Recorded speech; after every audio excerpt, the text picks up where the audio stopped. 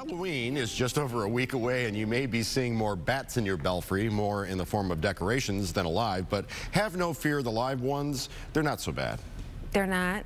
So serious, bats really aren't scary. They're not. They just, in fact, they actually do a lot of good for Michigan. Our friends at the Michigan Wildlife Council are working hard to help people appreciate all that these creatures do for us. And our Kyla Peoples shows how you can help out as well. Check this out.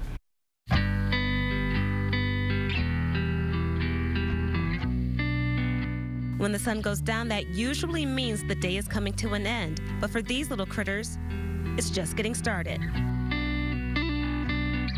The nighttime is the right time for bats, and Michigan has plenty of them. In Michigan, we have 9 different species of bats that are found here. Most commonly, probably around this part of the state, would be the big brown bat. Little brown bats are also fairly common as well. Although bats may frighten people, there's actually nothing to be afraid of. So people here in Michigan don't need to be afraid of Michigan bats. They have excellent echolocation abilities, so they aren't going to fly in your hair or anything like that.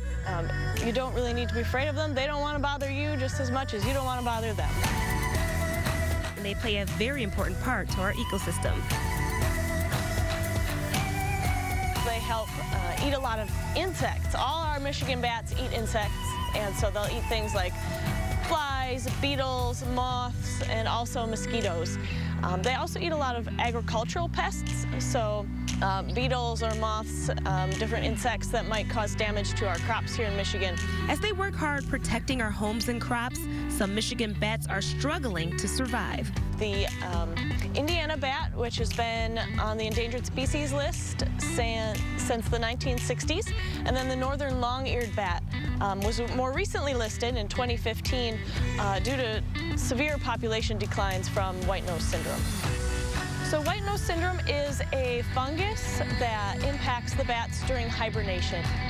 Not only is the state of Michigan working hard to preserve the bat population, but we can help as well. And it can be done right in your backyard.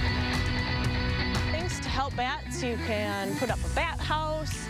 You can help maintain some habitat for bats around your property, whether it be maintaining some of those trees, especially ones with more loose bark. A lot of our bats like to roost in trees. And then if you do like to visit caves and mines, be sure to follow any decontamination protocols to make sure you're not inadvertently bringing white nose syndrome fungus with you from one location to the next. So the birds of the night can continue to protect our area.